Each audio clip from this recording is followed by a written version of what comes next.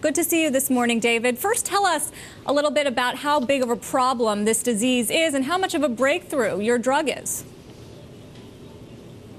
Sure, it is a relatively rare disease. We're talking about 6,000 treated patients worldwide and another 6,000 that are non-treated yet globally, so it is not very scarce. On the other hand, it's a very expensive drug, and the treatment costs over $1 billion a year globally. What we are able to offer is a new way of making the enzyme that can treat these patients using our novel expression system for making proteins, using plant cells, in this case carrot cells, to make the protein in a much more efficient way.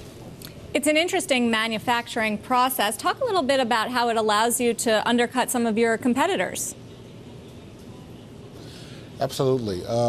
Using plant cells is dramatically less expensive, both in the capex for setting up a facility, as the magnitude of water less expensive, and also the ongoing production of the drug, the enzyme, is much less expensive.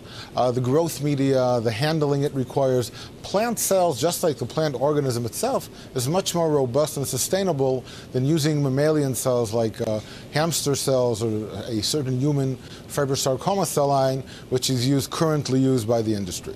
So the FDA has just approved this. Are you expecting now European approval and from other countries as well? We are in the process of regulatory approvals in different geographies around the world, including Europe, Israel, Brazil, and others.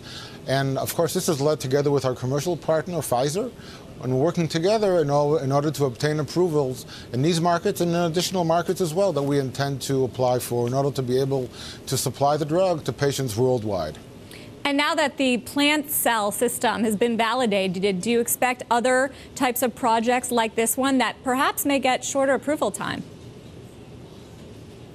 Absolutely. We really hope and believe that having the first drug approved is really the proof of concept to our platform technology in general. And hopefully this will be really the tip of the iceberg of what we can do using this technology, making a whole new generation of therapeutic proteins using this plant cell technology. We have several of them already in development. We have one who've already started clinical development, and the others which we believe will start clinical trials soon. And being able to make proteins using this technology hopefully will be a breakthrough in the way therapeutic proteins are made today.